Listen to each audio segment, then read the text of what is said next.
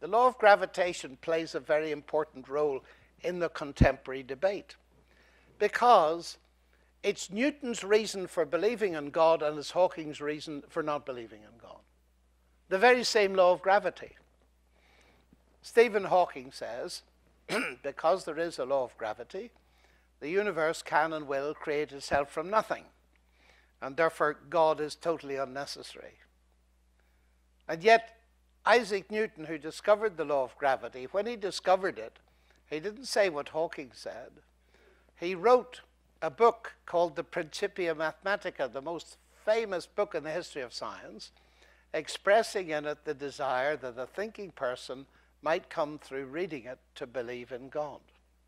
So when Newton discovers the law of gravity, he says, wow, what a fascinating God that did it that way.